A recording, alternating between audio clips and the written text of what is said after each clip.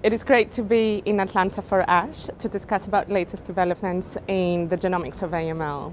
And this is really important because over the last decades, the implementation of cytogenetic abnormalities to understand a patient's risk and support clinical decisions with regards to chemotherapy or potentially transplantation have played a fundamental role in helping us delivering patient-tailored clinical decisions and improve clinical outcomes in AML.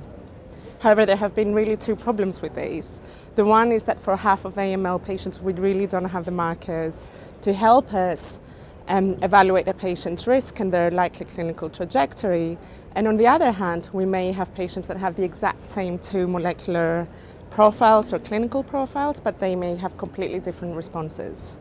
So in the last years, we've really seen an exponential growth in our understanding of the genomic underpinnings in AML. We very much now have the blueprint of not only which mutations are relevant, but how they come together and how they define distinct molecular subgroups in AML. So now, rather than treat AML patients as a whole, we have higher resolution to identify biological and clinical subgroups in which a patient belongs to.